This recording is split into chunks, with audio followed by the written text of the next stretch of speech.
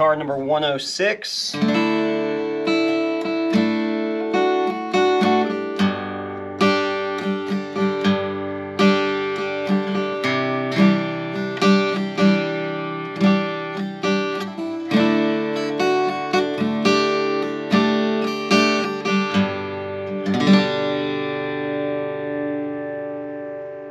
Alright, so guitar 106 I'm building for David in California. This is a commissioned build.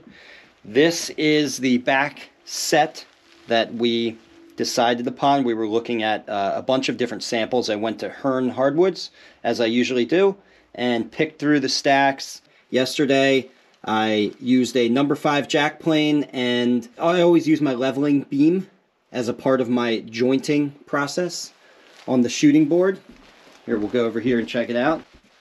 This is a very critical part of my jointing process. With just the number 5 jack plane alone, I can't get an absolutely perfect joint. I know maybe some people can with just the plane, but I always use this with some 220 grit sandpaper at the end after planing to get that just perfect, completely seamless joint on my light box here. Okay?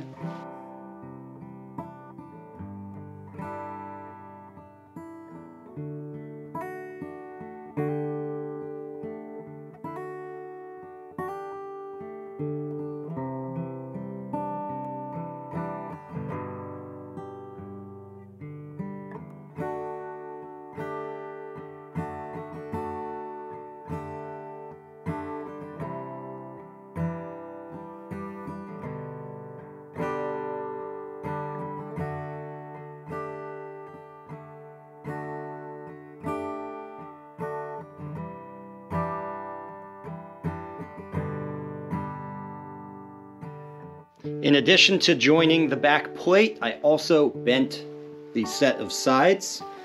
So here are my side bending carousels, or this is my side bending carousel, that's what I call it, which is really just a workbench with 4 different side bending machines so that I can bend enough sides for 2 guitars at once. I only did 1 guitar in this case, so these 2 machines were used.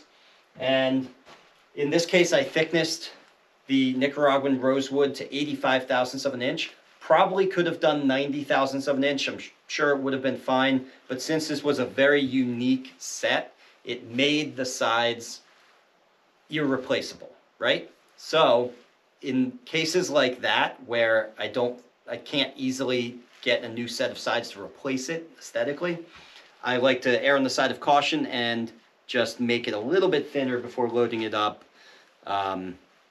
to avoid compression marks and cracks and things like that. Probably would have been fine at 90 thousandths of an inch. That's what I usually do though. Okay, so I've got it wrapped here in aluminum foil, and inside the aluminum foil is parchment paper. I always wrap my sides, regardless of the species, I wrap them in aluminum foil and parchment paper. All right, success. So that is our gorgeous, it really is just a gorgeous piece of wood, this Nicaraguan rosewood, especially once I clean it up and, you know, get rid of some of the marks from the bending process. Cool. This was my favorite part of yesterday, making this custom rosette for David. So you'll notice right away that one thing I wanted to do with this was I wanted to, and actually I didn't talk to David about this at all, but I wanted to use the stripe that we have here and somehow pull it, and you can actually see that lines up really well with it right there. That looks cool. And pull that stripe onto the rosette, right? So I'm taking an element from elsewhere on the guitar and using it here. Now, I actually constructed this rosette using the radial rosette maker, which we'll talk about in a moment. And I constructed it in such a way as to have a backup plan. So the rosette will always be covered by the fretboard tongue at the top portion. And I'm not really sure in the end when I cut the channel and press this in there, I'm not really sure if I'm going to like having this little element down here at the bottom, the sapwood. So my ripcord here, so to speak, my plan B is to just put that down there if I want more of just a simple look. And that does look really good just like that. It still is pulling something from a different part of the guitar because this wood actually came directly from this back plate. The individual wedges that compose this radial rosette came from right off the bottom of the plate right here, and some of them came from the top as well. So that's how I got that, okay? Now I always make these radial rosettes using the radial rosette maker jig. By the way, this is a jig that I designed myself and I sell and produce here in the shop. So if you guys are interested in one of these jigs, check it out at ericschaferguitars.com. I have several of them already made right now and ready to be shipped. So ericschaferguitars.com. The way this works, in a nutshell, essentially, is that there is a wedge template that goes right here, and you cut the individual wedges from a strip of wood. And again, in this case, this strip of wood was rescued from the back plate. And so that gives you your individual tapered wedges, which you assemble under this circle clamp. And then you can cut out your rosette using a Dremel with a circle cutting jig attached to the center pin right here. There's even an alternate pin location if you want to do offset rosettes. Now, as you can see, the blocks are attached and the side braces are installed. So first I attach these two blocks. It's always important to keep in mind what kind of radius you have at the block locations. In this case, for this model, there is no radius at the neck block location. This is dead flat, so that's easy. The block is easy to conform to this shape prior to glue up.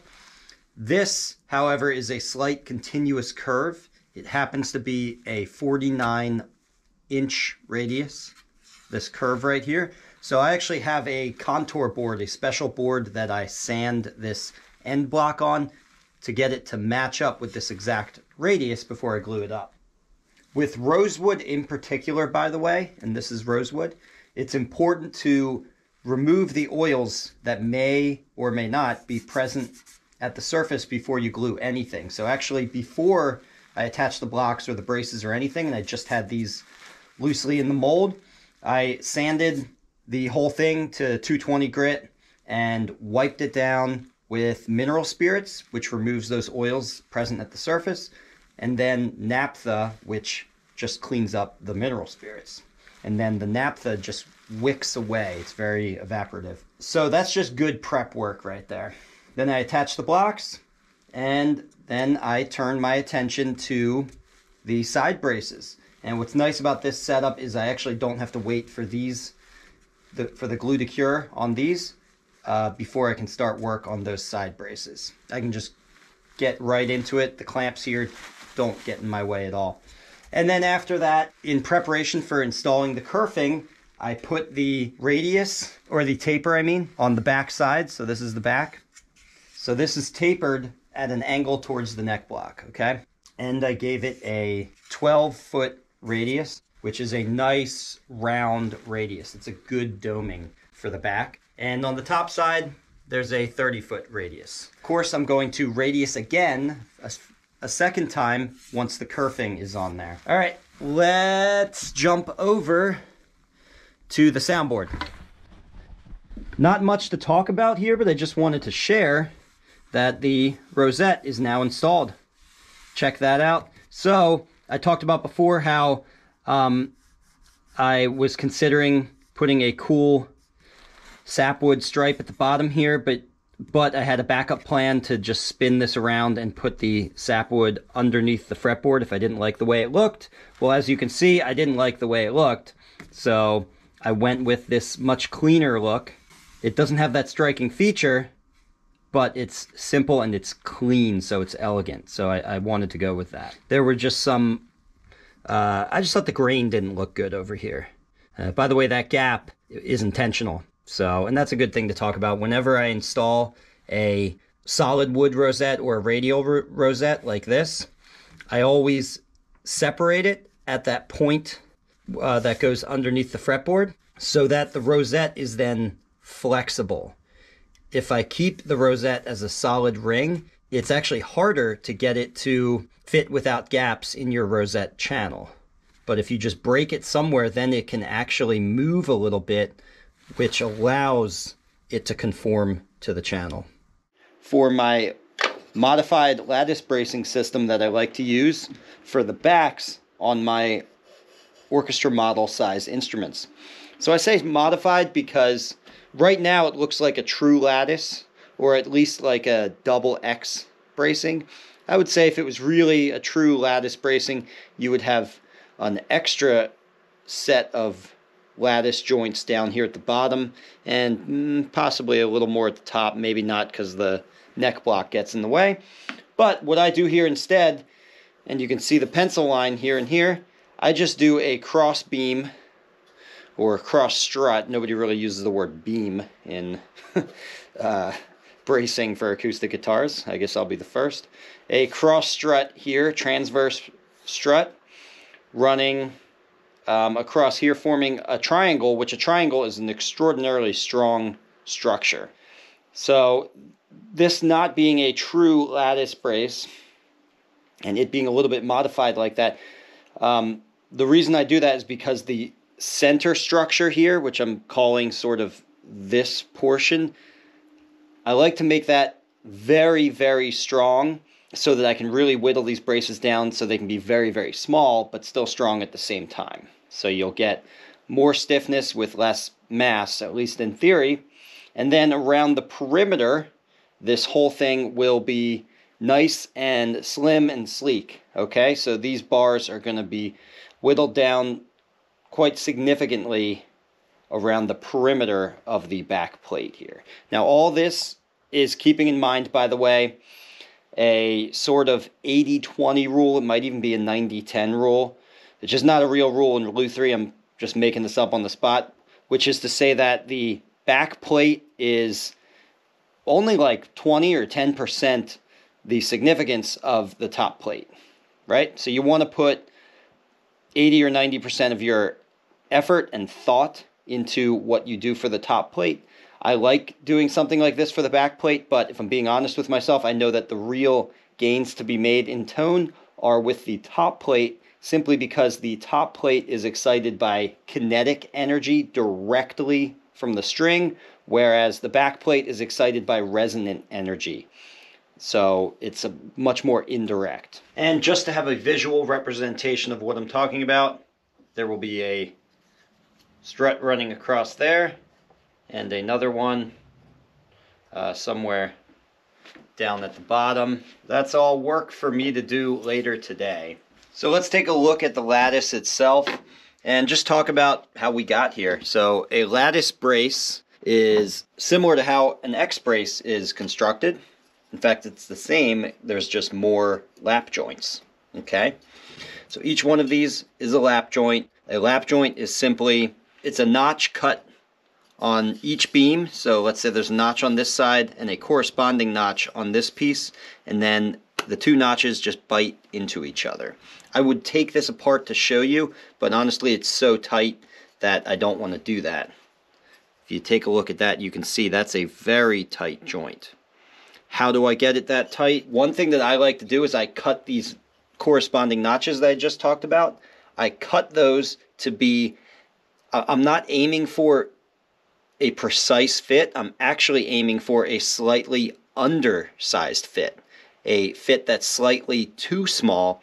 And because this is spruce, a nice soft wood, if I have a fit that's very, very close but just a hair too small, I actually like to just kind of force the two pieces together, which compresses the spruce a little bit at that point, but that's okay, as long as you're being reasonable about it. It's actually a nice way to do your joinery with softwood.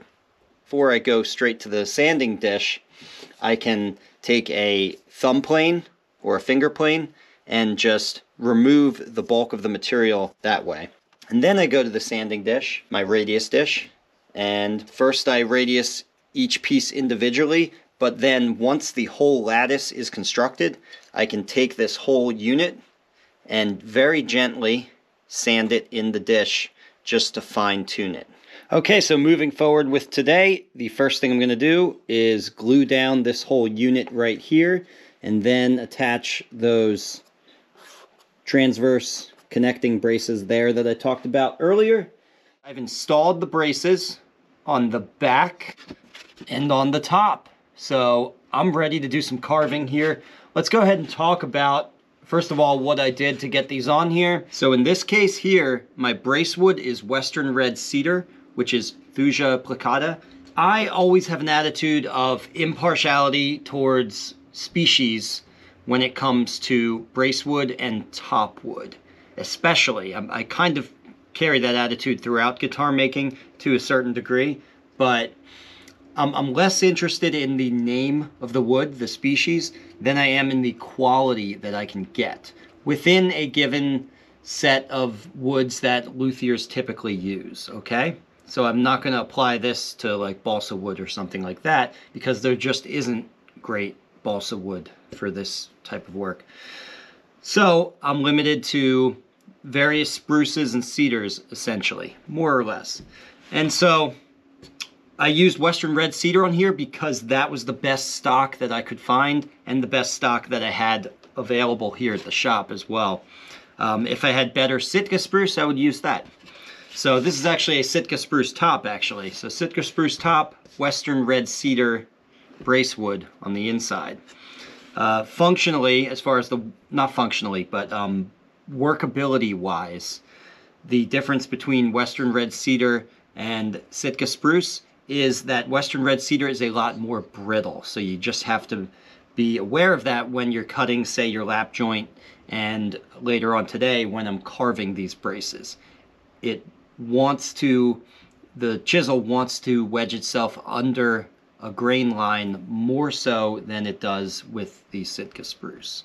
It wants to tear along that grain. So I sourced my Western Red Cedar from various billets, sort of like this one that I have right here, just as an example.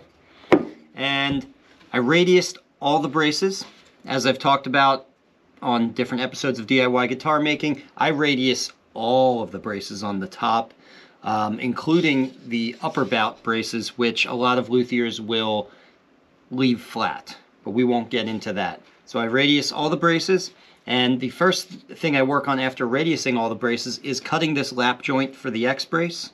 Okay, a lap joint is like 2 interlocking notches on each X brace arm. And so the X brace arms lock together like that. I always give a little final sanding on the X brace arms as a unit. I sand those 2 pieces together to get that final mate between the soundboard and the X brace just perfect. And then I glue the X brace down first because everything else is going to be fitted against the X brace. So procedurally, it makes sense to get the X brace on there first and then start fitting your other braces. So I do the X brace, then I'll do the bridge plate, then I'll do the tone bars, then the finger braces, then the sound hole braces up here, the transverse bar, and lastly the fretboard graft. Okay? Also during that process, I install the most important gram of wood on the entire bracing pattern. That's what Irvin Samaji calls this. And that is this little cap here that goes over the joint. Okay, it's a very small, thin piece of wood, but it's just enough to bridge over that joint, which restores the strength to this X brace arm. Okay, this X brace arm, because a notch was cut right in the center, a notch that runs about halfway down the height of it, that significantly weakens this X-brace arm, so you can restore the strength to it by simply putting a cap over the top. It restores that full height to the brace, and height is strength, according to the cube rule, which we follow for braces. Okay?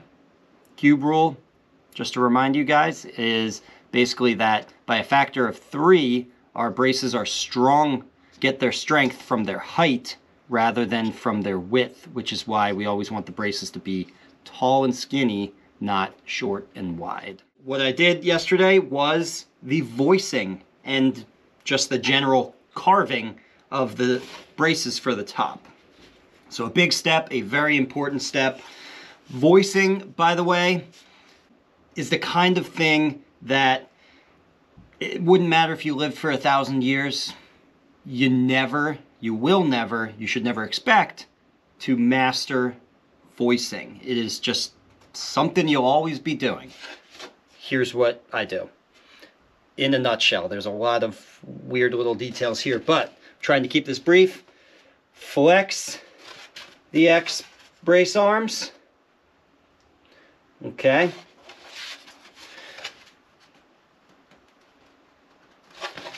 And hold it. And it's good to actually hold it at a variety of different nodes. It actually gives you a better idea of overall what the top, how resonant the top is if you move my left hand around, the hand that's not the tapping hand, but the hand that's simply gripping it. Okay? That's what I mean by holding it at different nodes.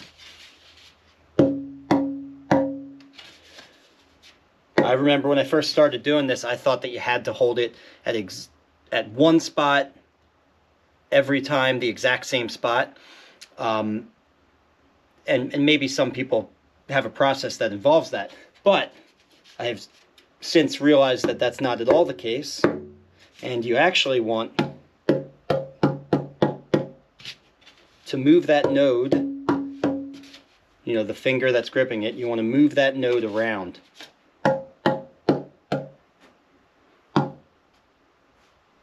Yeah, that sounds great. It really does.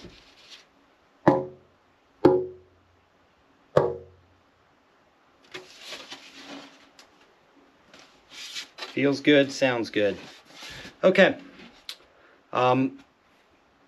So let's talk in more practical terms here. Talk about what I did. So I carved all the tapers. In the beginning, when you first start carving, you're not really voicing, you're not in that headspace yet. You're just carving out these tapers to a very uniform height so that we can create a nice joint at all 4 ends of the X brace and at these 2 ends of the transverse bar. And then after you get those tapers, then we can profile the braces, which basically means put this angle that you see into the braces, and then I voice. Okay, we already talked about that. And now at this point, I'm just going to kind of clean it up a little bit and sign it. You always want to radius not only the braces, but also the rim set. And then on the back of this, let's turn this around. Thing's heavy. On the back of this, I already have this radiused after I put the kerfing on to a much greater curvature, which is a 12-foot radius. The back, you can always get away with a greater curvature than what you have on the top. What else to talk about here? So these side braces, which run up all the way through the kerfing, which is a bit of a, I'm not going to say entirely, a lot of builders do it, but it's not the norm. It's not the orthodox thing to do. Normally the braces just span between the kerfing strips, but I like to run them from plate to plate for just better purposes of better joinery, okay? Better fit. It makes more sense for the brace to span the full space between the plates rather than it to run between the kerfing, mostly just because you end up with a weak spot right before where the brace meets the kerfing. It's going to be somewhat unsupported. So the other thing that I worked on day 6 was finalizing this gorgeous modified lattice braced Nicaraguan Rosewood back plate here. And one thing that really struck me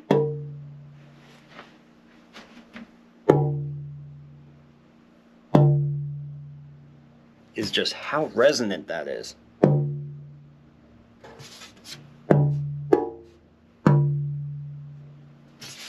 That is amazing. I profiled these, which just takes off by shaving off some of the material, either with a chisel, which if you're very careful, you can do it with a chisel, or more preferred by most people, using a small plane like a finger plane or a thumb plane. I use both of these to get that work done, and a chisel to some degree. And what that does is it removes a lot of the mass off of the sides of the brace, putting sort of an angle onto the brace. By removing the mass off of the sides, you are not really cutting down on the height of the brace, so you're maintaining most of the strength of the brace while removing extra mass. And that's how you get, ultimately, a good resonant back plate like that. I always feel like I should mention when I talk about the resonance of back plates, or anything about the tonal properties of the back plate, I always feel like I should mention that most of your efforts should be on the soundboard. The back is only indirectly affected by the plucking of the string, right? When you pluck a string, all of that kinetic energy from the string goes directly into the top, and then that excites the cavity of air, which then indirectly excites the back. So it makes sense to put most of your efforts tonally into the top. The back is a far lesser tone producer, let's say. But still, a good guitar maker puts a whole lot of effort into everything, and all those little parts add up to give you, hopefully, a good sounding guitar in the end. All right, there we have it. Here is the back all glued up to the rim set with, as you can see, just a cluster, almost used a bad word there, but a cluster of clamps holding it together. There's a lot of different ways to attach the back to the rim set, and none are really necessarily better than others. They all kind of work. But you know what? We'll talk about that in a second. Let me kind of go over step by step what I did yesterday. So I installed a label. These are my labels, which I print out on parchment paper. So I installed that label and then clamped the back to the rim set so that I can mark out the locations of the brace ends that get tucked or notched into the kerfing. One little tip for marking out those notches, and this is actually something that I discovered recently. I used to clamp the back down and then just go around, take a pencil, and make little marks where those brace ends stick out. But recently I realized that I can use this little penknife attachment right here. So this is something that would be sold in the section of, say, a Michaels or an AC Moore. AC Moore's out of business, so scratch that. Sold in the section of a Michaels, they're still around, where they would also keep the razor blades and things like that. So any hobby store should have something like this. You know what? I don't know what to call this. It's like a key. I would say this is a keyhole saw. But I'm gonna, when I edit this video, I'll double check that and give you guys a little heads up on what this is so you can find it if you'd like. But basically, this little saw here is skinny enough at the tip that when I clamp the back down for the purpose of marking out those notches, I can take this and just place it underneath the back and rest it right against the side of that brace, and then just do a light filing on the kerfing, and I get a perfect mark of where the edges of those braces are. Whereas when I do this with pencil, there's a little bit of, you're trusting your hand a little bit. There's some human error there. You might make the line a little too fat or go off to the side a little bit more than you intended. It's a little harder to line it up by eye with a pencil. So for accuracy, try this out, guys. A little keyhole saw, I'm calling it for now. And then I cut my notches. As I've talked about before, I have my 2 Dremel system. What I mean by that is I've got one Dremel with these plastic or acrylic, really, attachments that I've made. I customized this Dremel so that I can use it to trim down the height of my brace ends very accurately. Okay, I've talked about that before. I'm not going to talk about that too much. And then this is the companion Dremel to this one, because this is set to the same height, but essentially it's an inverse cut to what this is doing.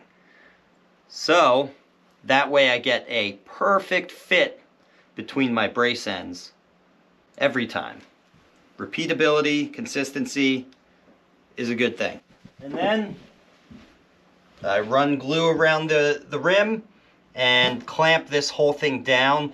Now you can see I have this clamped up with a bazillion clamps in my go bar deck, which is attached to my shop stand. This is a special setup that I modified my radius dishes to be able to be installed onto my shop stand like this, which I do this for a number of reasons, not the least of which is the fact that it makes brace carving a lot more comfortable because I can just sit right under this table and carve right into the dish like that.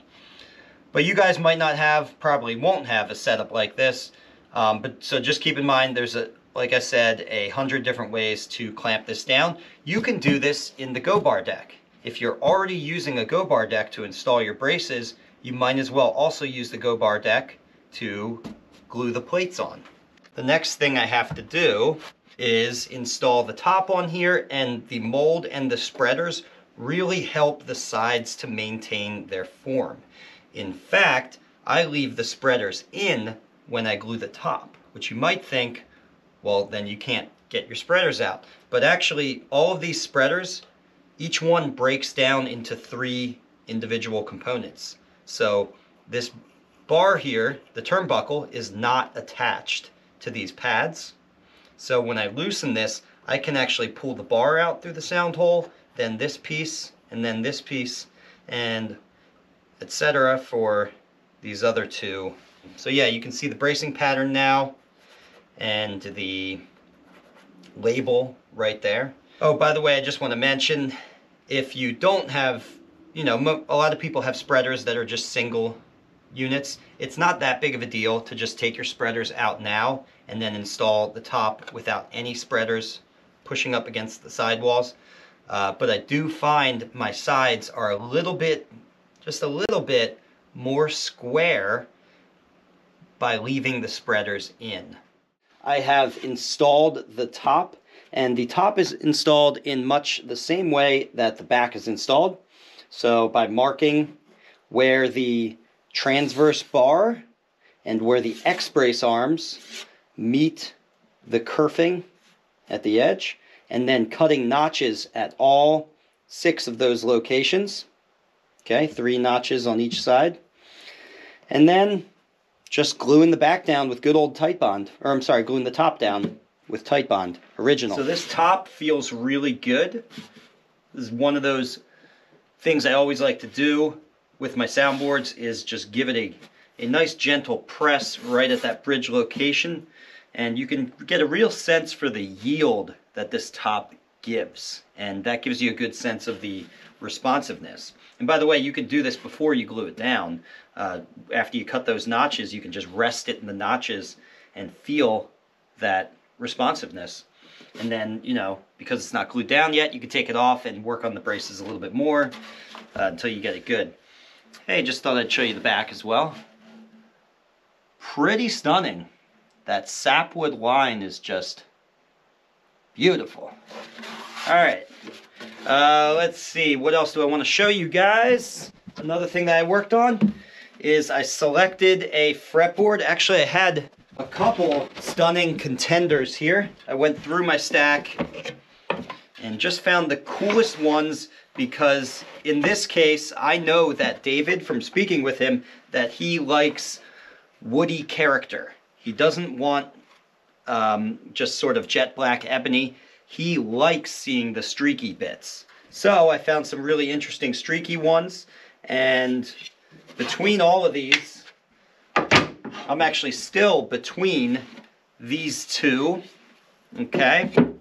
This one I went ahead and cut the fret slots for, and I cut out the shape. I haven't refined the shape yet. That's why it looks, you know, kind of lumpy and uneven. I just simply cut it out on the bandsaw. What I'm gonna do is cut slots into this one as well and cut out its shape, just so, honestly, so that I can look at both of them and make a decision. I don't often do that with parts because it's a lot of extra work, but I'm really undecided. Like they both have character that works with the rest of the guitar, but in different ways. So there's this one, which is very light colored. I think that will be cool with everything else that's going on. And then this more ribbon-like kind of figure on this one. It's just pretty cool. And you know what? When I cut out these slots and cut this shape, it's not like this won't get used. Actually, one lucky attendee of my guitar building workshops will end up getting this fretboard, because I'm just going to use it for those guitar build workshops.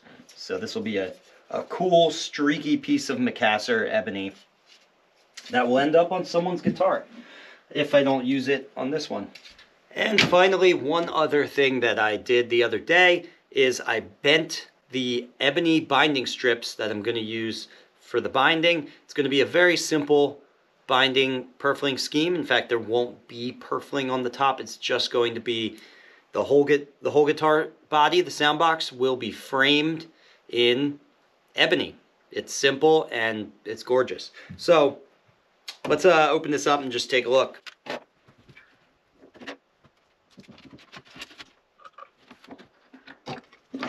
So you can bend your binding strips in a side bending machine like I did here, or you know what, you can very easily bend binding strips on a bending iron, and like the ones they sell at Luthier's Mercantile, and I think Stu Mac probably sells one too. You know what, that's actually a great way to learn and practice hand bending, is to just do it with binding strips first. It's just easier. It's a lot more forgiving. Okay. But I always use a bending machine. It's, once you know how to use a bending machine, it is by far the easiest way to do it and the most repeatable way to bend either your sides or binding strips. So here it is, just like when I bend a set of sides. In fact, it looks just like a bent set of sides right now. You might think that there's a set of sides in here, because what I always do is I tape together a whole bunch of strips, binding strips, all together just like that. And I wrap them in the same layers of parchment paper and aluminum foil, just like I do for a real set of sides. Now, if you look at this, you might think, well, that's a lot of binding strips. That's way more than I need for just one guitar. That's just because I always load these up with as many binding strips as I can fit in there, because I always need ebony binding. It's the most common binding that I use. So a lot of these will end up on the guitars in the hands-on workshops this spring. Some of them will end up on my own guitars that I'm working on. And some of them will end up on commissioned builds. Okay, but 4 of these and only 4 is all I need for guitar 106. Before we install the head plate, it's good to have an understanding of what tuners we're going to use, and therefore what our overall thickness between both the headstock piece here of mahogany and the head plate is going to be. When we add these two together, what's it going to be, so that we don't undershoot or exceed the maximum thickness that's allowed for these Steinberger gearless tuners. I've talked about these tuners here in the channel a bazillion times at this point, so you guys are sick of hearing about them. But I will say real quick that they're just a different concept of a tuning machine. They actually pull the string straight down into this shaft. They're gearless, and they have the equivalent of a 40-to-1 tuning ratio, which simply means that they have super smooth tuning accuracy. It's really easy to incrementally just inch up on as precise of a tuning as you can possibly get, rather than tuners that have a really poor tuning ratio, like, I don't know, 4-to-1 or something like that. Those are going to be really difficult to get into tune and to stay in tune. Anyway, they're cool.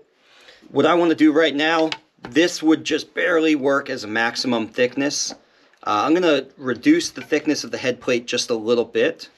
You may, by the way, notice that this head plate is very, very chunky and oversized compared to what you're probably used to looking at. Head plates are often called head plate veneers because they're thin like a veneer. But what I like to do a lot of the times is use a nice chunky piece of wood for the head plate. I think aesthetically it really just adds something to the headstock to have this. You almost have like the equivalent of a binding strip on the side when you view it like this, right? You get that nice black line along the side instead of something very, very thin like a veneer would be. But beyond aesthetics, also it provides a really strong, secure backstop for the nut, much more so than just a wimpy veneer of wood would allow. Alright, so let's go ahead and thin this out just a little bit more, because I don't want to be right at the maximum thickness. I want to shoot for a little bit lower than that, just so I don't run into any problems.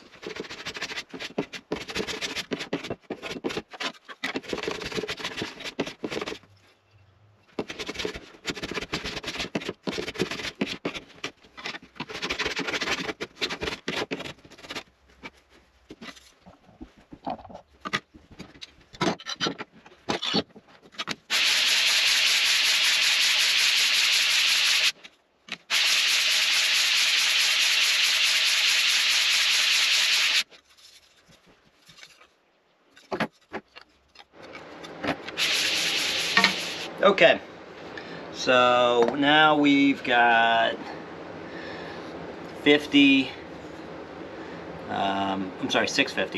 yeah, 650, so we lost 20 thousandths of an inch off of there, and that's good. I still like that it has a chunkiness to it, like I mentioned, and I may actually countersink, I'm not sure yet, I may actually countersink the tuner heads slightly into the headstock, which is something I've done on other guitars and really liked, but we'll just see a little bit later. I have a lot of head plate here to do that with, so I have some optionality, so I'm just going to keep that open for now.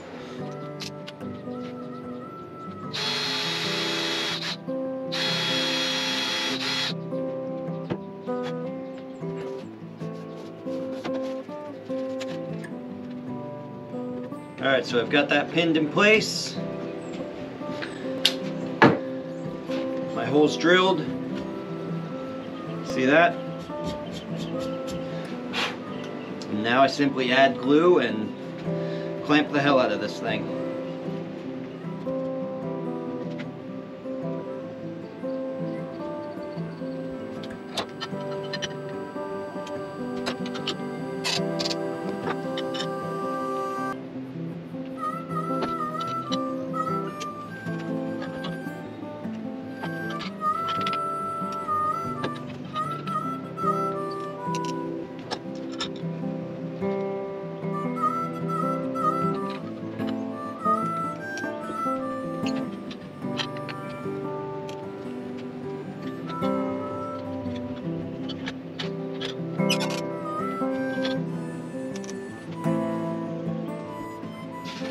Okay, time to work on this guy right here. We are going to be installing abalone. Check those little guys out. Abalone face dots and abalone side dots as well, as per the request of David, who I'm building this guitar for. He wanted to do the abalone instead of the mother of pearl. So check these out. I mean, this just looks wild. Obviously, I'm not gonna... Here, let's install them like this. That'll look good. Obviously, I'm not gonna throw them randomly on here like this, but I just wanted to show you what they looked like against the actual fretboard. Wow, this one almost looks like mother of pearl here. I might not use that one, but that's why I got extra. There's a little tip for you, by the way. Always order extra. Yeah, this one looks good. Not on that face. And if you like a particular face, the interesting thing is once you sand it even slightly, you'll see something totally different, just one layer deeper down. So sometimes you'll be pleasantly surprised by that, or maybe even disappointed when you sand some of these back, if you were expecting to maintain a very specific color pattern on one of these. So first, to locate my fret marker dots, all I have to do is draw X's in the fret spaces. The center of the X marks the spot where I want to drill.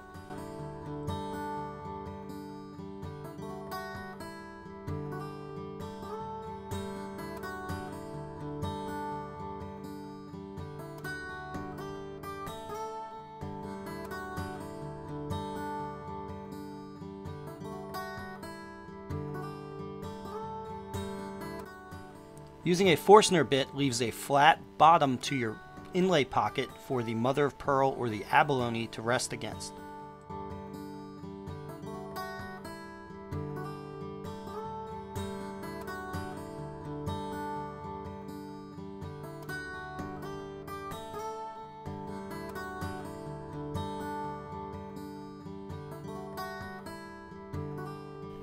Okay, now we can turn our attention to the side dots, which will also be abalone. The first thing I'm doing is I'm using a preset marking gauge to score a single straight line along the side of the fretboard. On this line, I can inlay all of my dots. I just now have to find the centers between the appropriate fret spaces.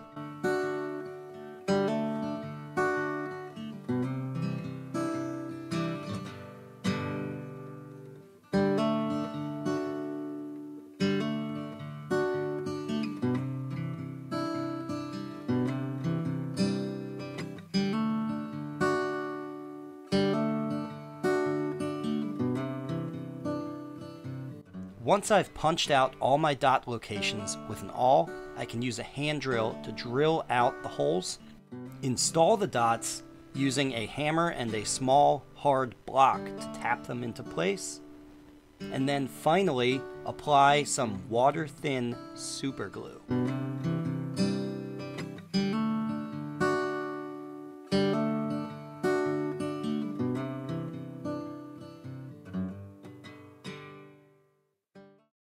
Alright, now let's go ahead and sand this back. Only takes a second here on a nice flat sanding board.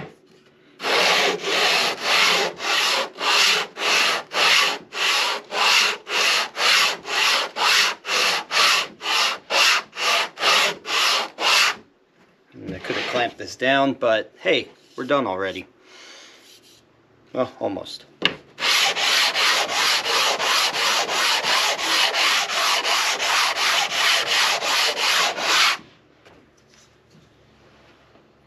Wow, look at that. That's pretty cool. So there's some glue shadow that's still there, but I'm not worried about that. This is all going to get sanded further when I carve the neck. But I just really wanted to see, was excited to see how that abalone comes out on the black and the caramel of the Macassar Ebony.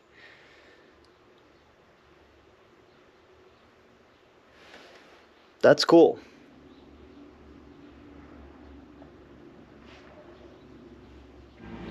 Okay, and here we are back at the headstock here. I've removed all the clamps, obviously, and we just have this lip here that I always leave when I glue these down. There's this lip that we have to cut back to reveal the true back edge of the nut slot. And the way that I do that, I'm going to show you. I have a nifty little jig here. You see this jig has a little undercut cut into the bottom of this surface so that I can slide this right up over however much overhang that I have, which allows me then, because there's a fence keeping me flush against the side of the neck blank and this is square to that fence, I can take a saw, a dovetail saw, in this case I'm going to use a carcass saw, and I can cut right on that line and it will be square, both square in this direction, but also, most importantly, it's going to be square straight up and down to the fretboard bearing surface of the neck. Okay, and here comes the lawnmower, guys, so it's going to get loud.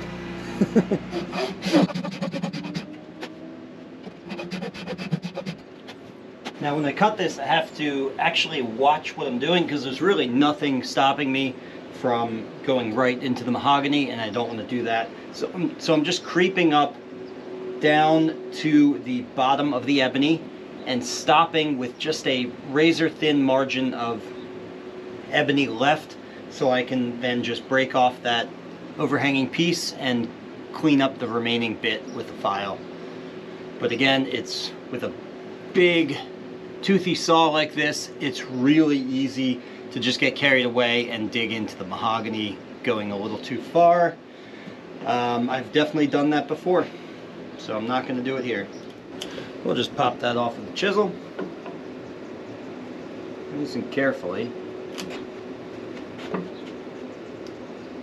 Basically just wedging it up, and not actually using the cutting edge of the chisel, just the wedge shape to kind of pop that off. And there it is. Alright, I've got my headstock shape drawn onto my neck blank here, and I'm ready to cut this out and shape it right down to those lines. The process ultimately is going to look like this. I'm going to first make some big bandsaw cuts just to relieve most of the material. Then I can take it over to the spindle sander to shape it real close to the line, and then finally I'm going to finish this up on the robo sander, which is really like finishing it up with a flush trim router bit. Many of you may be familiar with routing in that fashion and shaping your headstocks in that fashion with a router bit. However, on a curvy, skinny headstock like this, it is just fraught with danger and tear out and other kinds of difficulty to use a router bit here, especially since I have such a thick ebony plate on the front, and that's just going to be I don't know, pretty disastrous on a router bit, again with these curves and the changing grain direction. So what the robo sander is it's basically the abrasive equivalent of a flush trim router bit. You know what? Here it is, just because I like to explain things with props. So if you know what a flush trim router bit looks like, you've got your cutter and then a bearing on the top so that that bearing can run against your template and duplicate things to that template perfectly. This does the same thing, but it's held in a drill press, and instead of a cutter which can dig in and tear out and get angry and throw the workpiece and chop off fingers and all kinds of chaos, an abrasive sleeve isn't going to do any of that. So it's a lot safer, it's a lot less temperamental on your workpiece. So I really like to use it in kind of tight, dicey situations with changing grain direction, as we find here on this headstock shape.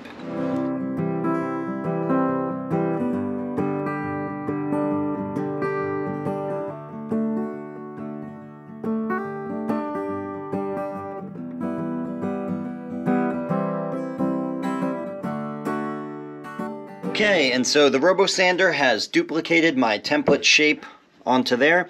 It never gets it completely flush like a flush trim router bit would. It always leaves just a tiny little lip all the way around, but it's a consistent lip, and it's tiny, so it's actually not a problem. But that's always something to keep in mind when you're using something like this abrasive sleeve equivalent of a flush trim router bit rather than an actual flush trim router bit. Doesn't get it truly flush, so in some cases, if you're using that for certain parts, you would have to account for the amount of trim that it leaves in however your designs are laid out. Something to consider. Now, before I remove this, we want to take one of these transfer punches. I believe it's this size right here. Yep, that fits perfectly in my template. And we're going to punch out our hole locations. There we have our marks. So now I'm going to go ahead and drill these out with a 3/8 of an inch Forstner bit on the drill press. Back in a minute.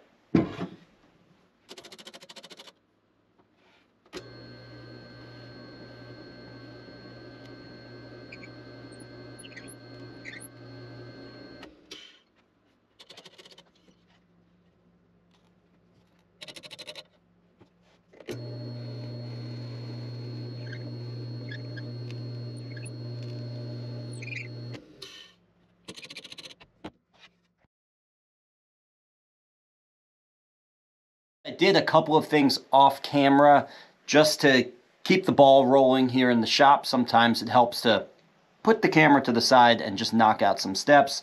So I did the mortise and tenon neck joint, and I also, as you can see, attached the fretboard. Okay, and I'm going to kind of run us through today pretty quickly too, because I've got a lot of neck carving to do, and I could spend a great deal of time covering every little nitty-gritty detail, which I do cover in my online course, Building an OM Acoustic. But here I'm just going to kind of give you a breeze through of some of the key points here with neck carving. So I'm starting out right now simply by bringing down all the excess mahogany that is sitting outside of the fretboard. After I glue the fretboard on, there's always a lot of neck blank material that is outside of it, and we're going to bring that in. And so I can do that nice and easily with a spoke shave. You can see this thing is just a beast.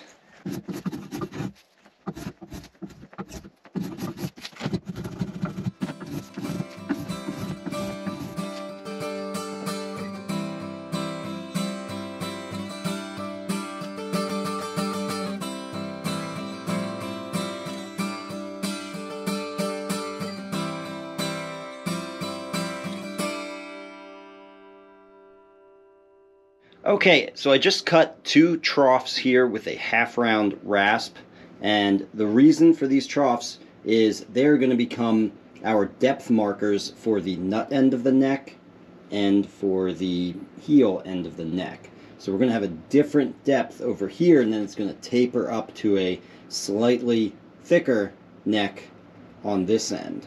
This is the point now where I can begin true carving, the real act of sculpture, which is neck carving. And what that's going to involve is essentially carving a series of facets all along the shaft of the neck in order to develop its contour. And at the same time, as I'm cutting those, I have to be attentive enough to what I'm doing to notice when I need to do work on the cheeks area and the heel area and blend that in with the contour facets that I'm developing on the neck shaft.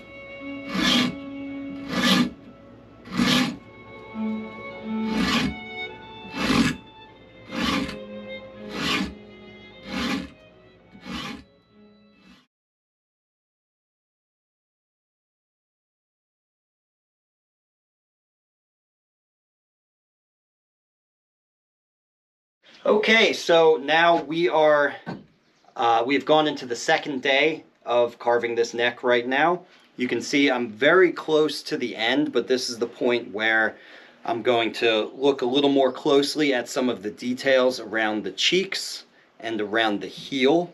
The shaft, very simple what I'm doing at this point. At this point, I'm literally just taking it down with my sheet of 40 grit sandpaper. Yes, 4D grit. So it's extraordinarily fast cutting.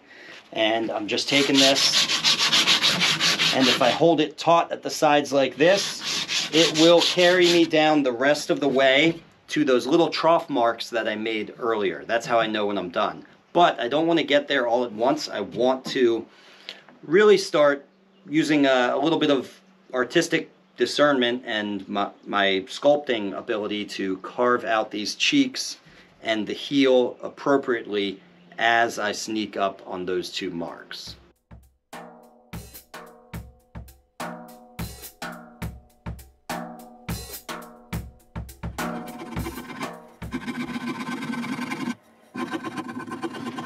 All right, ladies and gentlemen, dudes and dudettes, at long last, after about 2.5 days of carving this and fine-tuning some of the finer little details around the cheeks and the heel, this is looking pretty good. There might be a little more fine-tuning right before I attach this to the body, and definitely a little bit before final finish prep. But for now, we're in a good place.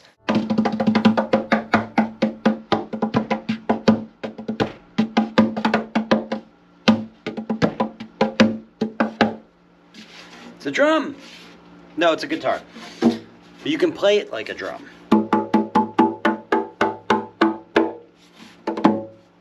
It's kind of fun. But that's not what we're here to do. And now I'm loading up the guitar in the carrier and adjusting the heights at each of the 4 locations until the guitar is level. Here's a quick little tip for getting that 4th point, getting it to not wobble. Get your 3 points set up so that they're perfectly level, and then you simply raise the 4th point up to meet the bottom of the guitar.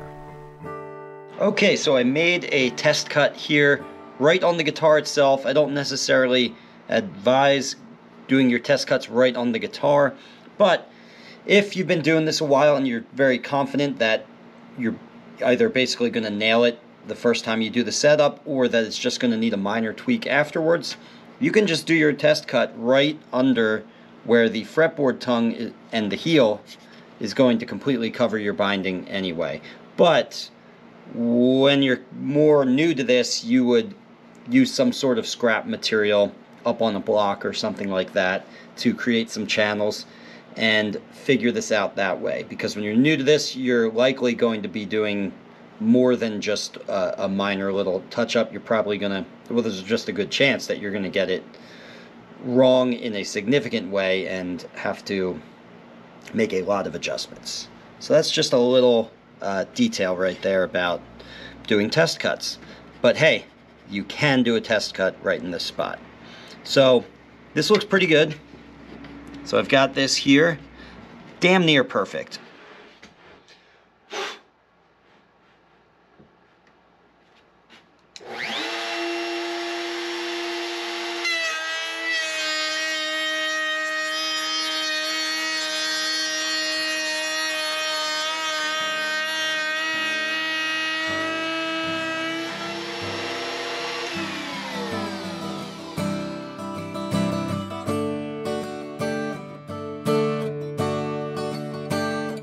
Alright, channels are cut.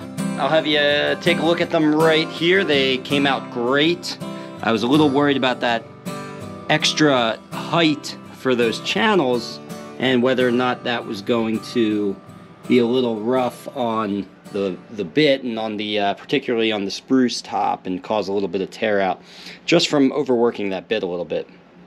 But I've got my binding strips removed from the side bending machine now, and I'm ready to go ahead and attach these. I'm going to go ahead and do that off camera. I've actually installed the neck and radius the fretboard, okay? And a couple other things here and there to get it to this state or this stage that we have it right now, where it is ready to have the frets installed. And I'm going to take an opportunity with this, and I'm going to actually give you guys just a fret hammering technique tutorial right here, right now. Let's get started. So first of all, a couple prerequisites here just to get started and get yourselves to this stage that I'm at right here. As you can see, I've masked off the fretboard. This is one to protect the fretboard from the hammer, although it being a brass head, it actually can't do too much damage to the fretboard surface. But if you really miss a fret and you're swinging pretty hard, you can leave a little micro indentation on the wood. But primarily, actually more so than that, I do the tape so that I can prepare these fret slots, which I've already done here. So that's another thing you have to do. You have to have your fret slots prepared. What do I mean by having them prepared? Well, one, they have to be deep enough, and at this stage, it's always worth just double checking that your fret slots are deep enough that the tang is not going to bottom out. In addition to that, all of my fret slots have a tiny bevel that I've filed into the top of it with just a little needle file, a triangular needle file like you see here. I really like this diamond one. Not sure where I got it, but it works well. The reason for putting just a subtle bevel, not a huge bevel, just a subtle bevel into the top of each fret is to mitigate the problem of chip out. If you have a fret end that lifts up throughout the process, that tang, as it comes up and exits, here I'll show you a fret. The tang is the bottom portion that actually embeds into the wood. As that comes up and exits the slot, if you have no bevel on it and it's just a straight 90-degree turn there, 90-degree angle, then that tang is going to catch on the edge of the wood and pop off a chip. This is especially problematic with ebony, which this is ebony. So we definitely want to do that here, although it's not a bad idea to just do it on no matter what wood you're using. Now, I did say mitigates the problem. Generally, you don't want the tang to come back up. Usually that means you did something wrong with your hammering technique. But hey, it happens, and if it does happen, we want less chip out than we would normally get.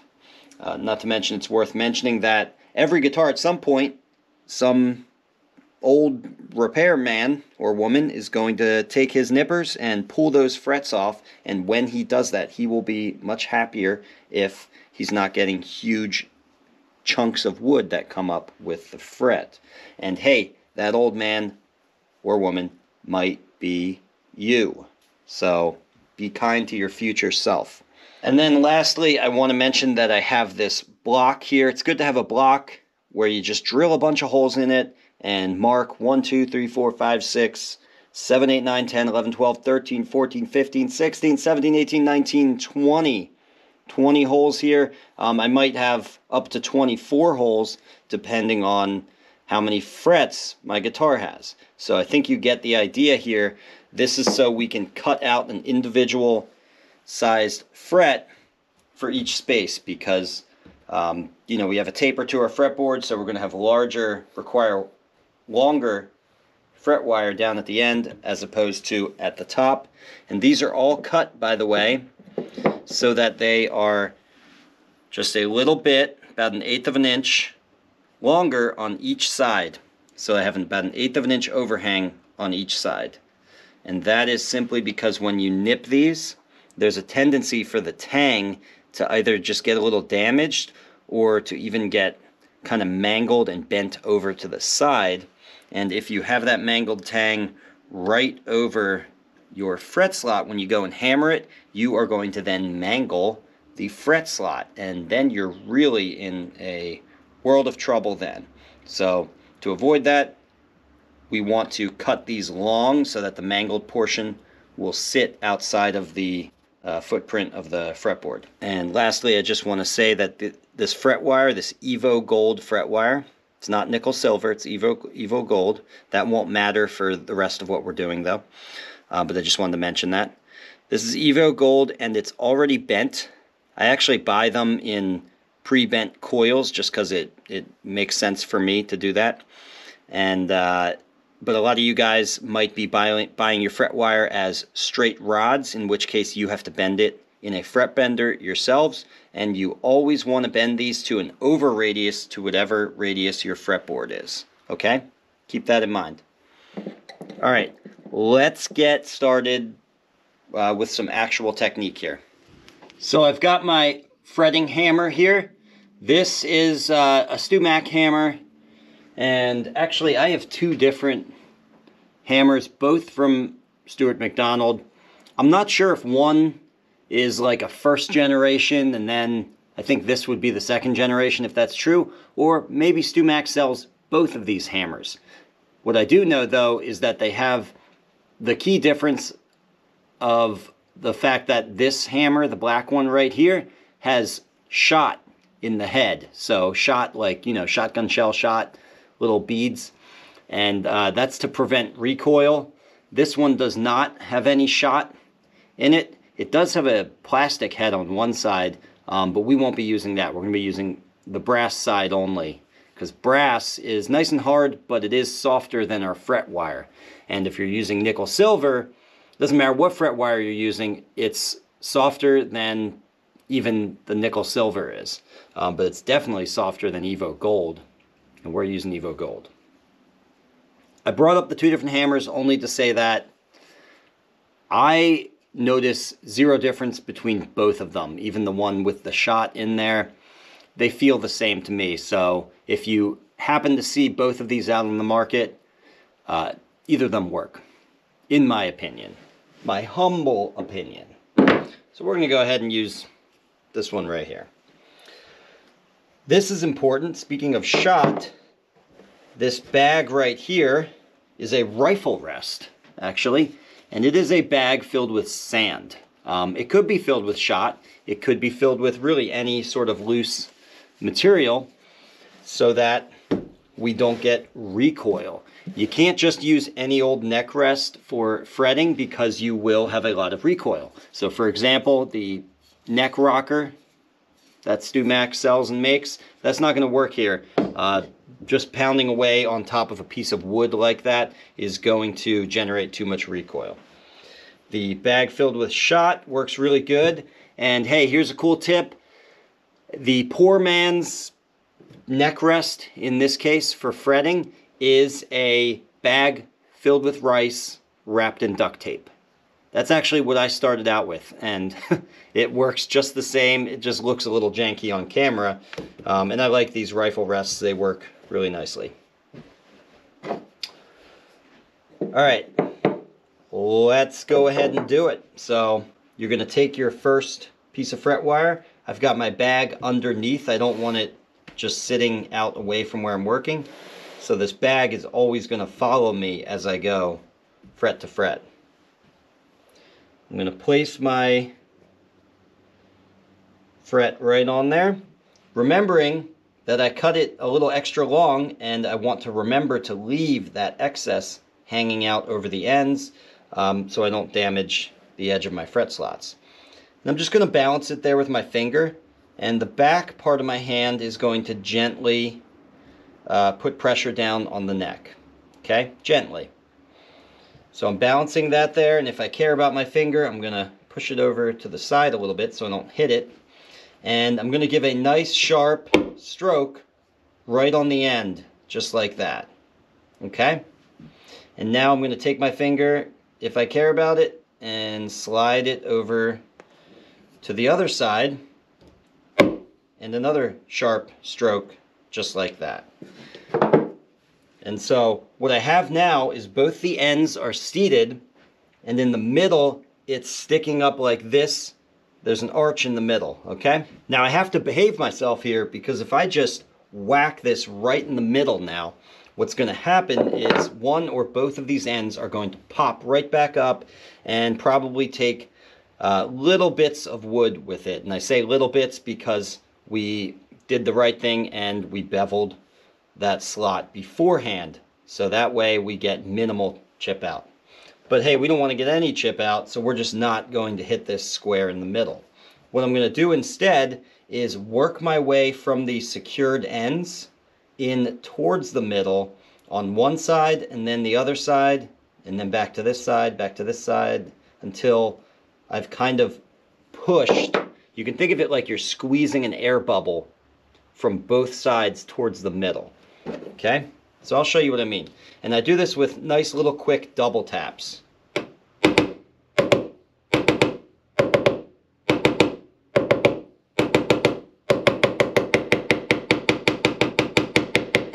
All my strokes, by the way, are hard. These are good, solid strokes. Okay? It actually helps to have a drummer's grip, to have played the drums at some point. So I grew up playing the drums, actually. And creating that fulcrum point so that you can snap the hammer from the wrist is much better for the sake of power and accuracy than if you were to just death grip the hammer like this and just kind of swing it while holding that death grip. The reason for that is I can get a lot of power from my wrist without having to move my arm and lose all that accuracy. See that? Okay? Now if I death grip it, to get that same power, I gotta lift the hammer up way higher, and I'm gonna end up missing and maybe hitting my finger, which that would really hurt. By the way, there's no amount of extra tapping here at the end that's harmful. I'm not indenting the fret wire. If anything, it's indenting the head of the hammer. So you can just kind of go to town. If you think maybe you haven't secured it enough in one area, if you look at it from the side, you might see it lifted up in the middle or on the ends. And you can just give it a couple extra taps just to be sure. So that's one piece of fret wire there. Let's go ahead and do another one, and I'll keep talking. So I'm going to slide this over again because we need this bag to follow us fret to fret. I'm going to place my wire right there, leaving the ends hanging out. Slide my finger over just a hair. And remember, the back of my hand is gently maintaining pressure. Good hard tap. Slide that finger over. Good hard tap. Don't be afraid to give it a good hard tap. And just to show that you shouldn't be afraid of this, look at that. With that tape on there, I can hit the fretboard. I'm not afraid to do that, truly. All right, so I've got the two ends secured, and I've got my arch in the middle, and I'm gonna, now my finger doesn't need to be there, but my hand still needs to gently maintain down pressure while I do my double taps.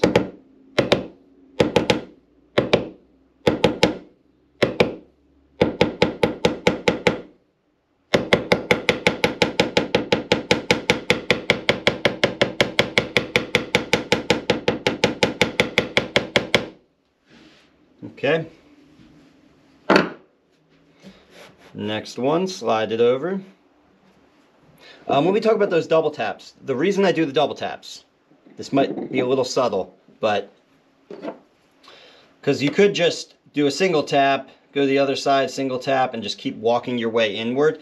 I like the double tap because what I'm doing with that first tap is I'm swinging and I'm hitting exactly where the fret is already completely secured. Essentially, I'm hitting where I don't even need to hit. It's already secured there.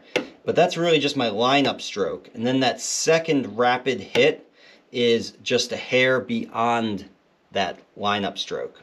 And in that way, I'm not going to aim for this spot right here and accidentally hit it square in the middle and have the ends pop out. So that's why I'm doing that sort of rapid fire jackhammer stroke. For me at least, it helps with accuracy. Alright, I'll do one more here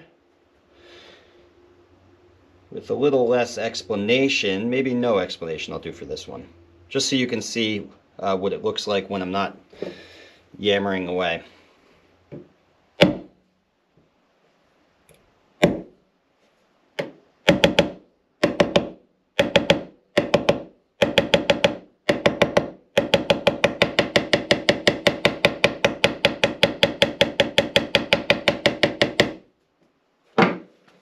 Okay. There we have it, guys. All right, so I'm gonna go ahead and get the rest of these in here. By the way, you might be wondering, how am I going to get these frets over the tongue here? Because we actually have an issue. The sound box, you know, I said recoil was sort of the enemy of what we're doing right now. And the sound box is basically, if I were to design something to create recoil, if I wanted to do that, I couldn't do much better than the acoustic guitar sound box. So we sort of have a problem there when we're hammering over here, and this is just recoiling away like crazy. So we need to mute that recoil, and just to show you how I do that, I like to use this tool here. It's another, Jesus, this whole thing seems like a Stu Mac advertisement, and I swear it's not. I don't have any affiliation with them. I don't do, you know, marketing for them. But hey, this happens to be another Stu Mac tool. This is the fretbuck, is what they call this. This was actually developed in the Taylor guitar factory, which is kind of cool. And then I guess they, you know, sold the idea to Stu Mac, and they sell it. And the way this works is you pass this in through the sound hole, tighten it up, and it solves the problem of all that recoil there. And then you just hammer these frets in, no different than how I was hammering these, just with this big apparatus hanging onto the fretboard tongue area. Okay, so here I am in the finishing room now. It's been about 2 hours since I did my last coat. 2 hours is kind of like a bare minimum waiting time for me, and even then, after 2 hours, when I go to pick this up, if it feels even a little bit gummy, then I didn't wait long enough. So I'm going to go ahead and just go through the process of one of my coats. This won't be an exhaustive tutorial on applying a finish. That's a really difficult thing to do, actually. It's very involved. And I do teach a course on this, though, by the way, called True Oil Finishing, a Method for Acoustic Guitar. And by the way, if you buy the Building an OM Acoustic course, the True Oil course is included in that at the end. So you just get both things there. But if you wanted just the True Oil course, you can buy that separately. Let's go ahead and do a coat. I've got some True Oil mixed up right here. I like to thin it out with mineral spirits. There's already mineral spirits in the proprietary mixture that is True Oil, so it's a good solvent to do, or thinner to use, to thin out your True Oil. I always thin it out by 25%. Basically what I mean by that is 3 parts True Oil to 1 part mineral spirits. So 75% of this is the original True Oil, 25% is thinner mineral spirits. Okay, so we'll open this up. This, by the way, is the, this will be the 15th coat that I'm applying. I have little tick marks here to indicate which coat I'm at. I've got 2 pads, okay? There's wool inside of here, and the outer covering is just some lint-free cotton.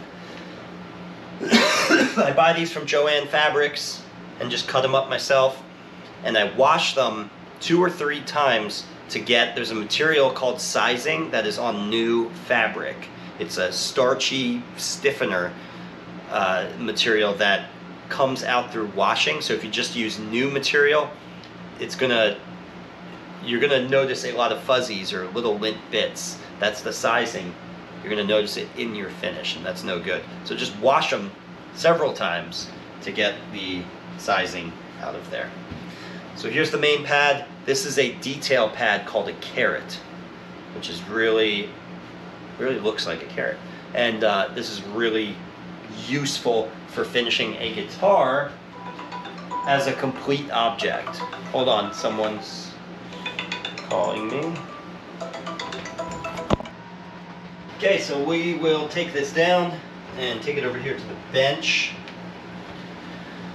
And we're going to start off. There's actually sort of an order of operations that I follow. I can mix it up a little bit, and sometimes I do, depending, because it really, finishing isn't more of an art than an exact science. But in general, I follow the pattern that you're about to see, which is going to start with the headstock, then the soundboard, and then I'm going to get the end wedge here. Oh, I'll be getting the bridge as well, don't forget the bridge. And then we're going to finish off by hanging this up and doing the rest of the guitar, which includes the sides, the back, and the contours of the neck.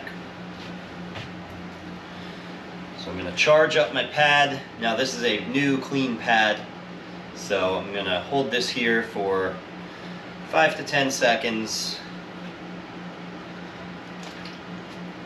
And then I'm going to do that again in another spot on the pad.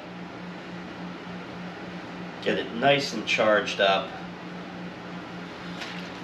Okay. And now comes the beating. So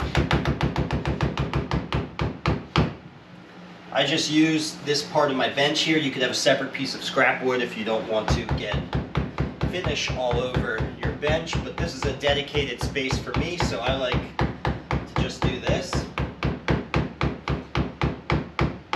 And you want to actually beat this down pretty hard. What you're trying to do is work the material through the outer sheathing, that lint-free cloth, and into the wool on the inside. And basically it's because we don't want to go to the guitar and spread all of this thick, wet finish onto the surface, because it's just going to be too much. As I get started with this, on the headstock here, it'll be kind of slippery at first, but very quickly, because I've beaten it onto the bench there, very quickly this starts to feel, I feel friction. Initially it's slippery, and then very quickly I can feel a drag to it, because I am applying, that's telling me that I am applying this very, very thin. So thin that to my eyes and to my senses, it seems like I'm doing nothing. So if you're new to this, that's actually a good thing. If you feel like when you're spreading the true oil, if it feels like you're doing nothing, then that's actually a good sign that you're not overdoing it. It's one of the biggest learning curves within oil finishing like this, is just, you want to, everyone at first lays it on too thick. Alright, so there's a nice drag to that.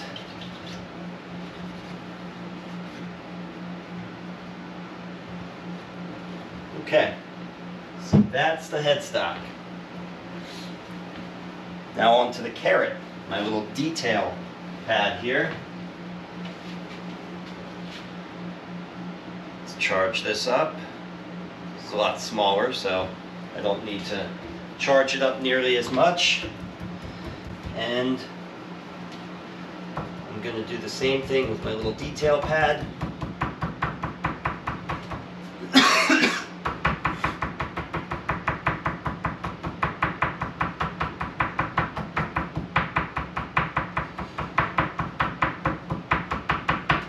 Alright, now where am I going with this? I'm going to do the details, the inside corners around the fretboard and the bridge. So first I'm just going to kind of deposit the true oil on there. I like to get the inside of the sound hole here too. And I'm going to get all of these inside corners near the bridge.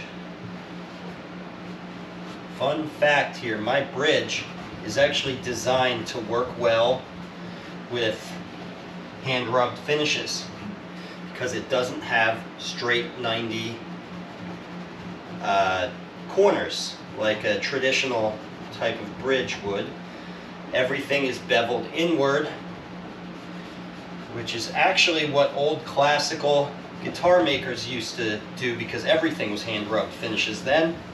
So they would design their bridges so that it was actually possible to do what I'm doing right here.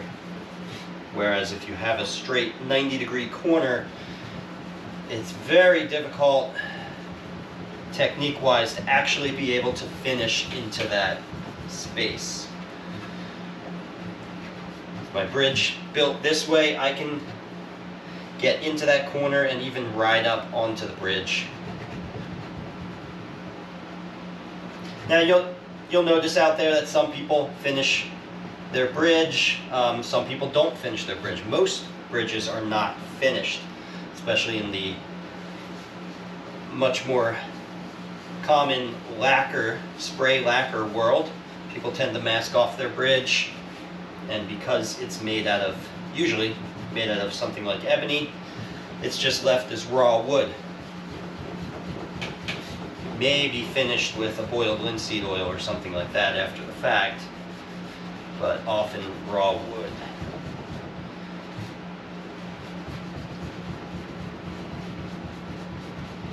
As you can see, there is a lot of attention that I'm spending here with the carrot, doing the detail work. It's actually the most important, or I should say the easiest part to mess up, is these little inside corners. So I spend a great deal of time rubbing this out to make sure it flattens out and I don't get any mounds of finish. I want everything to be evenly distributed. And once again, I want to feel that drag from the cloth, which tells me that I've rubbed the finish out thin enough that it's actually starting to drag and the cloth feels dry.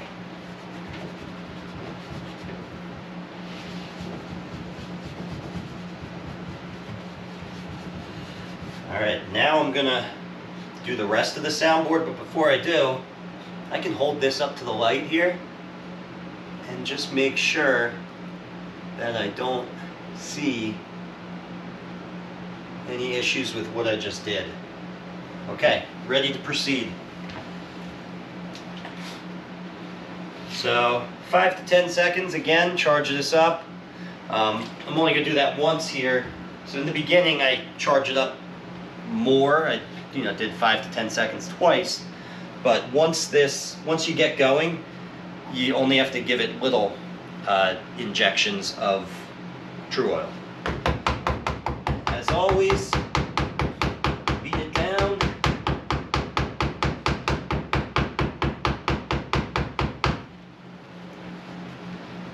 And first I'm just going to deposit some of the material on there and then rub it out.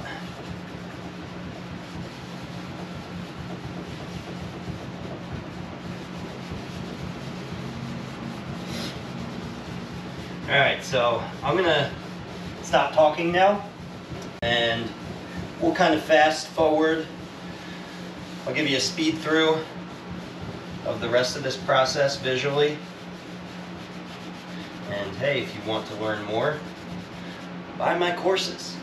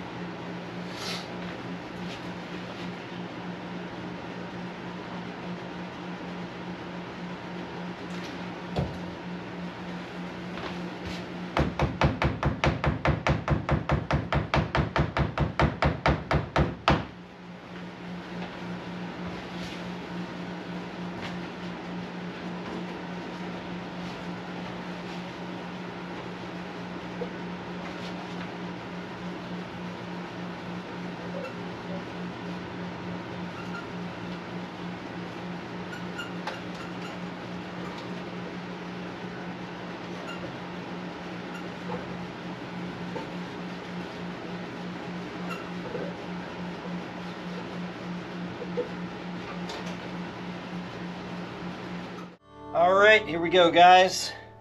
This is guitar number 106.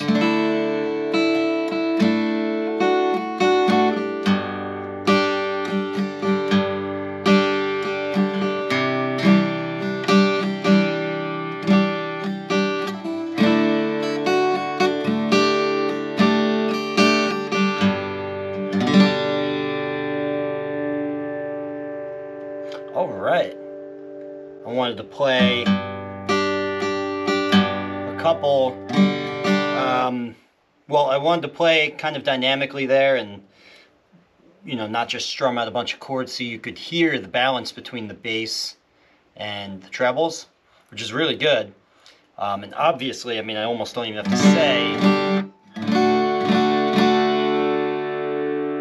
that it projects and sustains.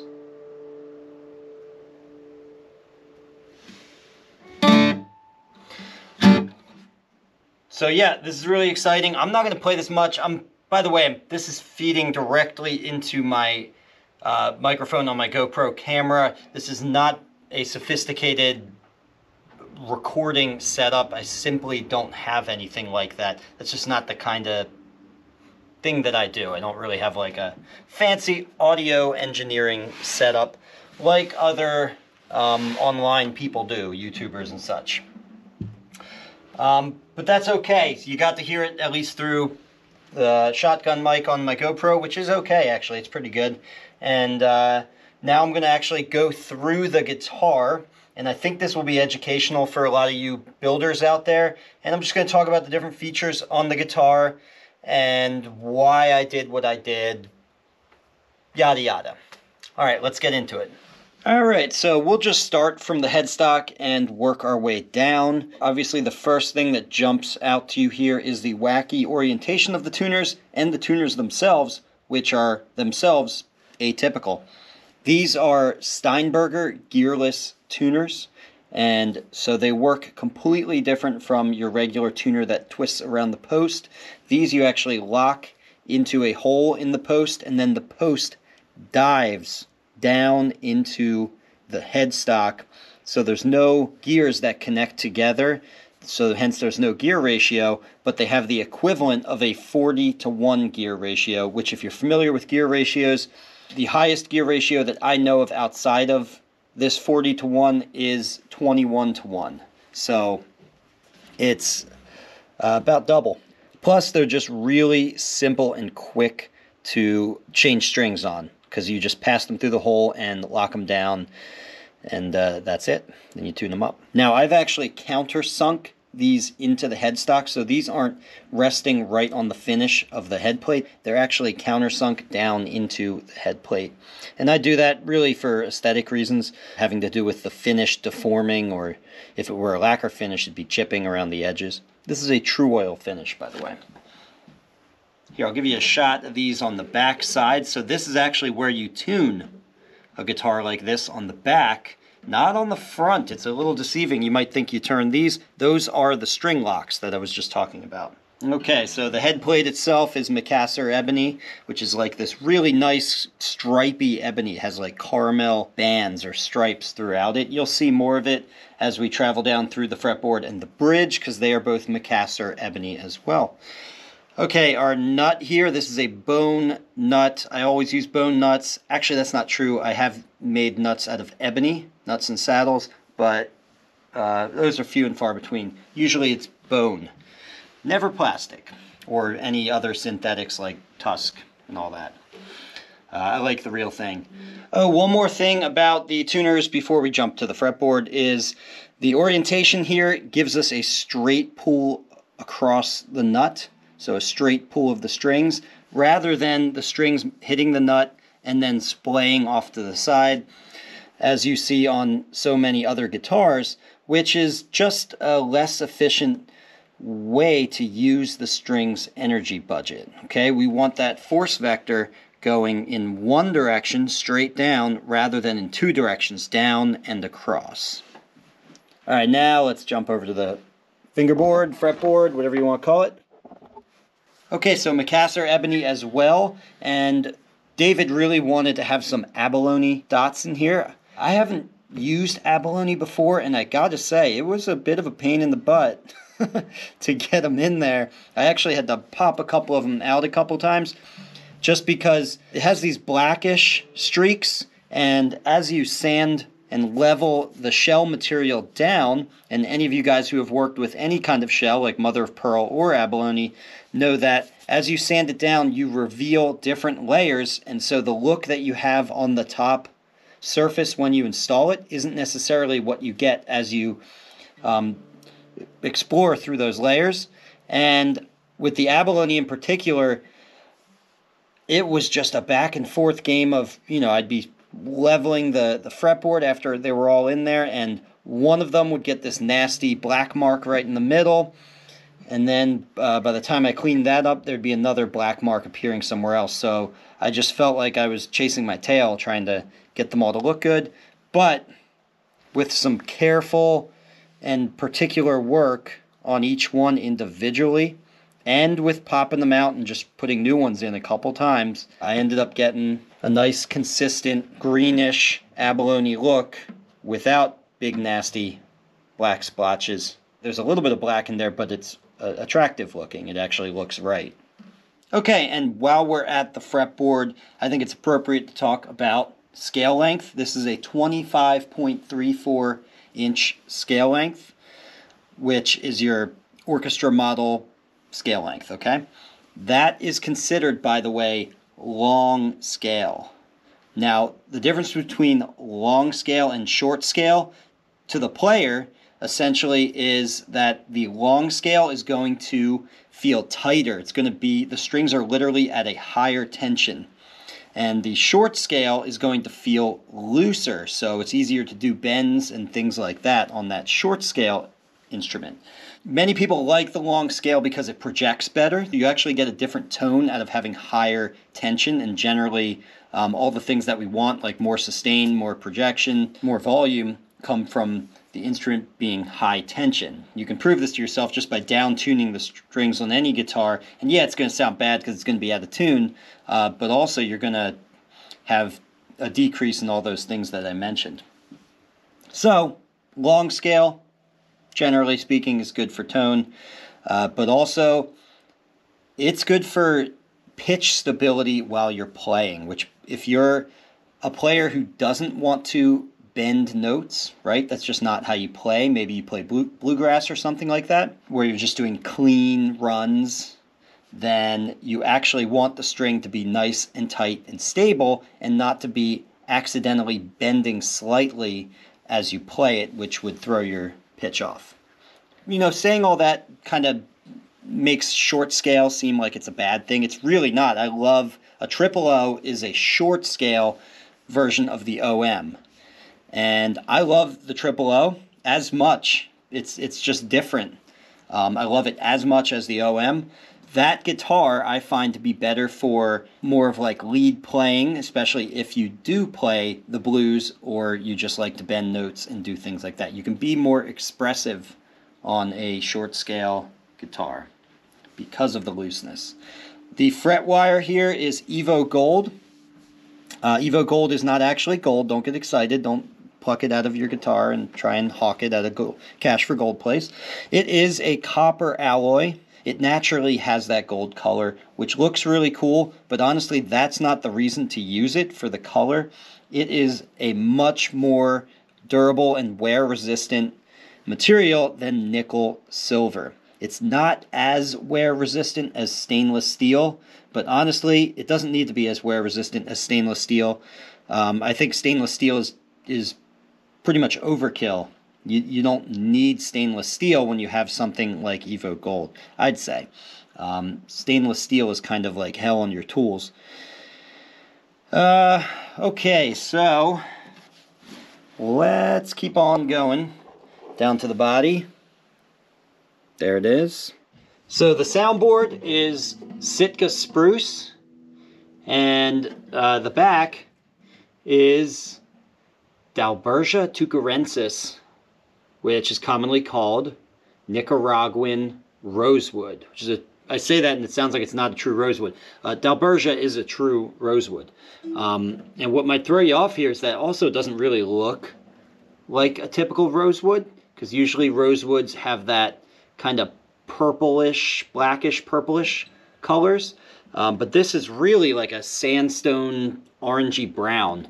And actually a lot of the Nicaraguan rosewood that I've seen does have that purplish color, but this just happens to be on the far lighter end of the spectrum.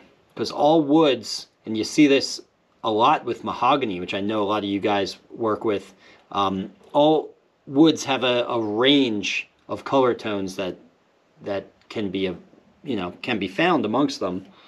And Nicaraguan rosewood just has a pretty wide range, I've found. So yeah, me and David picked this one out.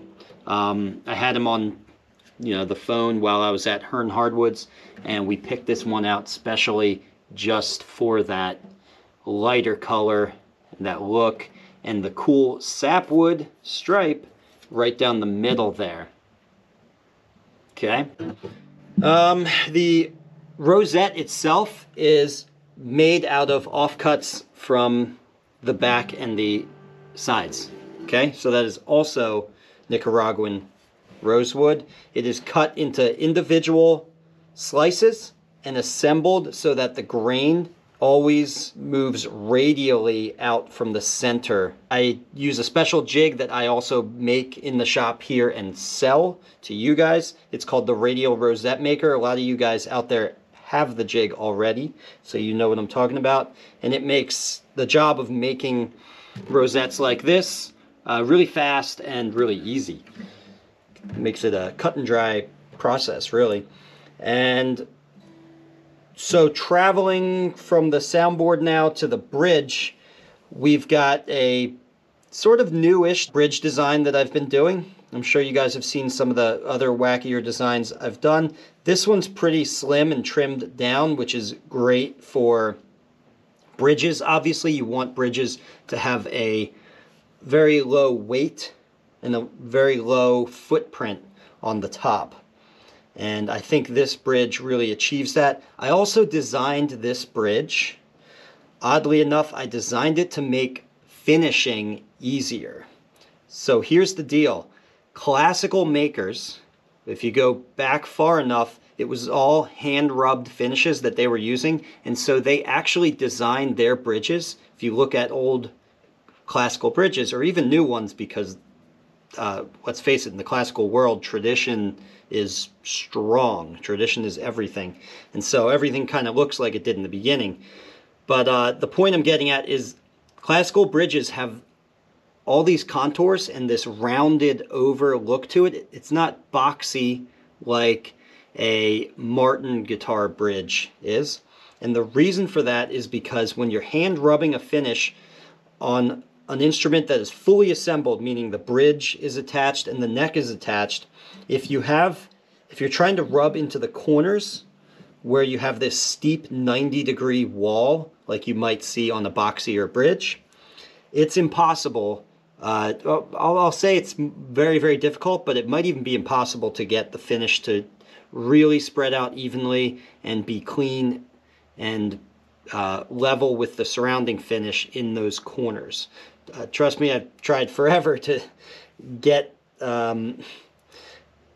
hand-rubbed finishes to look good with boxy bridges, and I can get them pretty close, but you can always, if you look at it, inspect it close enough, you can always kind of tell that there's something going on right in those 90-degree corners.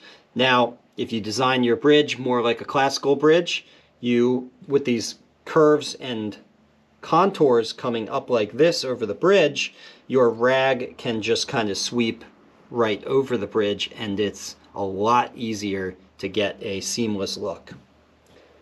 So that might be interesting to some of you guys if you're struggling with finishing around the bridge, which I know is a common struggle. Of course, a lot of people just finish before they attach the bridge, and that's fine.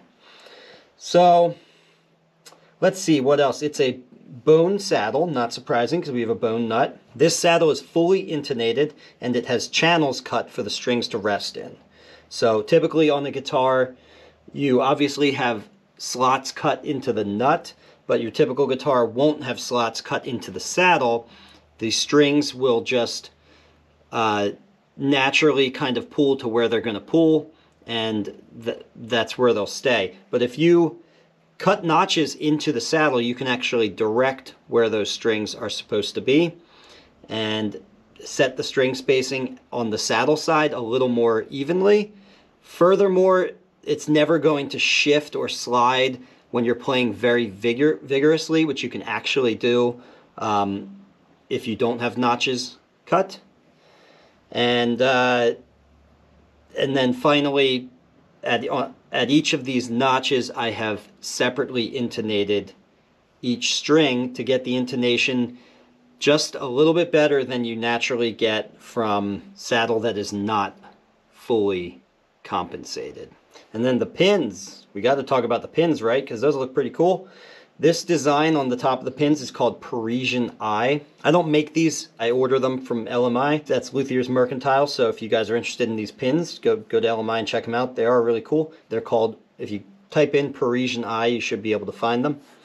These are unslotted bridge pins, so there's no slot in the pin itself, which means that the bridge itself has to be slotted and has been slotted to accept the string, which tonally is the best way of doing it. And I could get into why, but I don't know if I want to go that deep. I think a lot of you guys know why. Well, I'll talk about it a little bit. Okay. Let's talk about it a little bit. Let's get into it. Okay, so you can have a slotted bridge pin. Let me go get one and I'll show you. Now you guys got me going into the weeds here. Alright, so I got both a slotted bridge pin and an unslotted bridge pin, so I can show you the difference. Many of you know the difference, but so there's the slot that I'm talking about. So this is kind of just an easy, quicker, lazier way of fastening your strings to the bridge, because you don't have to cut notches or slots into the bridge itself. The thickness, the gauge of the string will simply rest in that giant slot right there. Now these are perfectly smooth all the way around. These are unslotted. The string does not slot into this, so therefore we need to cut slots into the bridge itself, which means that the ball end of the string is not going to jam up against the pin. Rather, the ball end of the string is going to sit just a little bit ahead of the pin itself and will be fully resting on the bridge plate. And that is very important for the anchoring and the resonant potential that you get from a more perfect anchoring to that bridge plate. Furthermore, when you slot your bridge, you can curve and ramp that slot like this, right? To create a ramp that sets your angle towards the saddle, so you can appropriately give yourself more or less angle depending on whether or not you need it. You can control that angle, and that's very good for tone also. Okay, that wasn't too bad. we got in and out of that pretty quickly. Let's jump over to well, we haven't talked about the bracing. You can't see the bracing. I could grab the camera and pull it down.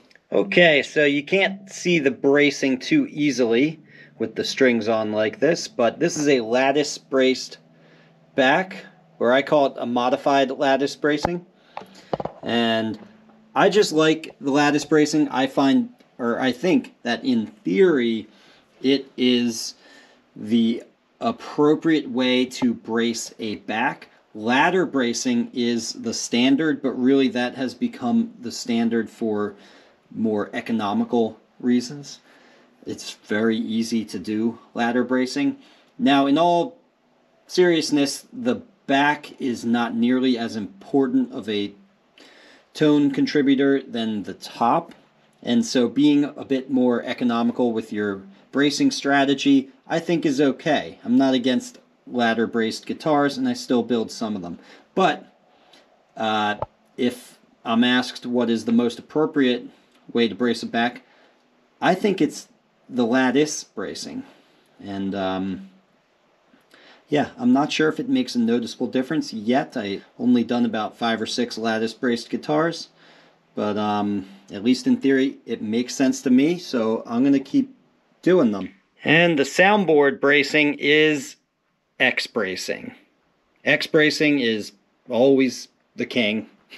Almost everyone does X bracing on steel string acoustic guitars for the top. Everyone has kind of like their own little modification of it. I definitely make sure my braces are taller and skinnier than your typical Martin X bracing. I think tall and skinny, a la the cube rule, is the way to go. But yeah, other than that, I mean, it's an X brace, and I voiced it, and not much else to say about that. Okay, let's see. Picking up the pieces here. Is there anything else left to talk about? It's Honduran mahogany for the neck. It's a nice C-shaped neck. And 1 3/4 inches, I believe, at the nut. Yeah, 1 3/4 inches.